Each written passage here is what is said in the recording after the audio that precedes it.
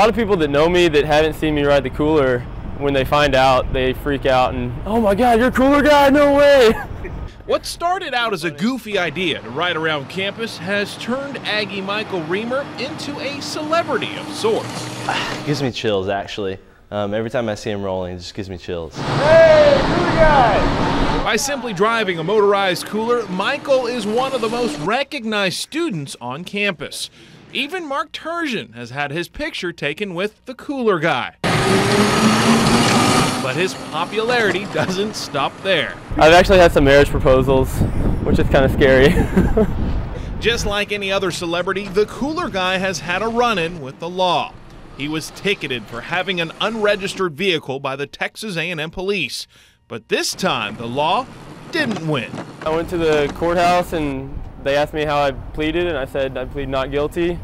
So they set a court date for me, and then I got a letter in the mail that said State of Texas versus Michael Reamer, and basically saying they gave up. Now you won't find any drinks in the cooler guy's cooler, simply his books and papers. I usually don't keep drinks in it because people are probably asking for them. But Reamer will be asking for the student body vote when he runs for Junior Yell. Hopefully I can just put a face to the cooler guy name and attach my name to it, and hopefully people will vote for me. Here in the Brazos Valley, Shane McAuliffe, News 3.